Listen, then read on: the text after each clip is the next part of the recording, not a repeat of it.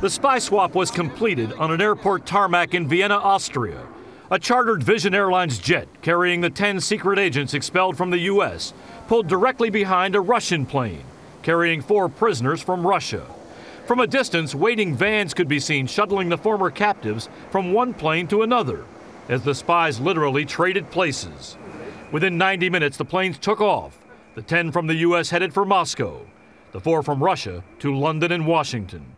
The spy trade was engineered by CIA Chief Leon Panetta and Mikhail Fradov, the head of Russian intelligence. At the same time, U.S. officials saw an opportunity to free long-jailed Russian spies who had helped American and British intelligence. Most of them just for the money. One of those freed is former KGB Colonel Gennady Vasilenko. Vasilenko was accused of working for the CIA after he was identified by Robert Hansen, an FBI turncoat who was spying for the Soviets. Vasilenko told CBS 60 Minutes correspondent Scott Pelley he was beaten by the KGB. 2 guys jumped on me. They broke your arm. Yeah, arms and head. Yeah. Cracked your head against the tile floor. Yeah. What did they tell you you were being accused of? Betraying my country.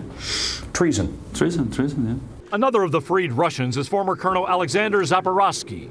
Zaporozhky has long been suspected of helping the U.S. identify 2 notorious American spies, Hansen at the FBI and Aldrich Ames at the Central Intelligence Agency.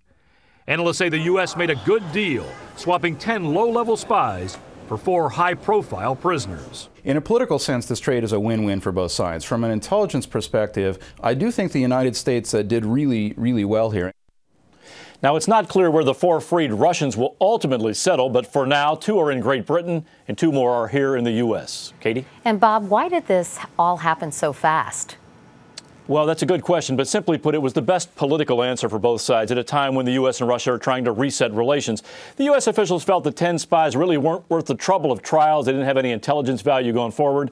And the Russians decided to free mostly aging spies, some in poor health, who apparently committed their alleged crimes in a different era. Katie? All right. Bob, we're in Washington tonight. Bob, thank you.